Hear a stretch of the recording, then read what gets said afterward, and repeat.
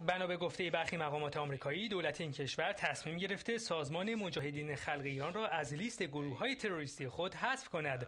دادگاه آمریکا کمتر از 4 ماه پیش به دولت این کشور 4 ماه مهلت داده بود تا در این باره تصمیم بگیرد. دولت آمریکا 15 سال پیش این سازمان را در فهرست گروه‌های تروریستی قرار داده بود. بریتانیا و اتحادیه اروپا نیز هر یک به ترتیب در سال‌های 2008 و 2009 این گروه را از لیست گروه‌های تروریستی حذف کرده بودند. این تصمیم حدود 1 هفته پس از تخلیه اردوگاه اشرف در عراق از اعضای این گروه اتخاذ شده است.